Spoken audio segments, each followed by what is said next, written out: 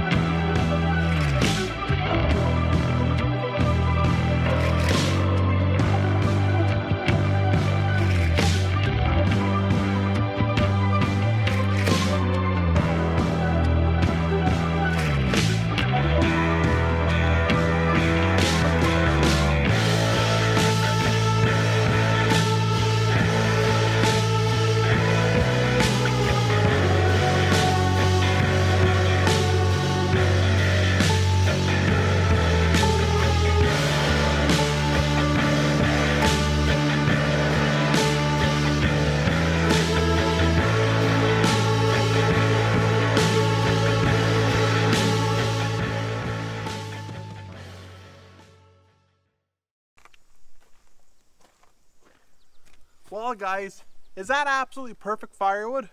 Well, no, it's not.